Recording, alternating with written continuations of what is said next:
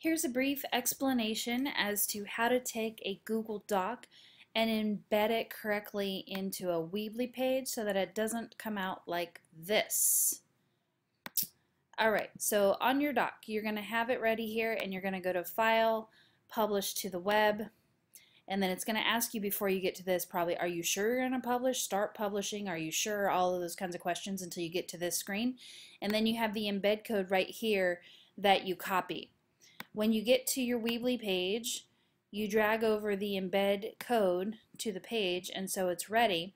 And then when you go to paste the code right here, in order to get it to appear as a normal doc, you have to click before this SRC and you need to input manually this.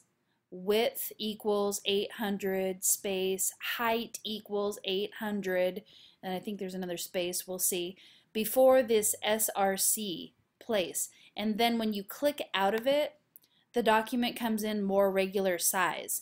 And you can go back into that HTML code anytime. You just have to click in the right spot to get the code to reappear. See if I can get it again and show you. Oh, I hate when that happens. There we go. And you can manipulate these numbers further if it's not to your liking. You can just kind of manually play with these dimensions. But this is what you manually need to type in before the SRC, and then your document will appear like a document. Hope that helps.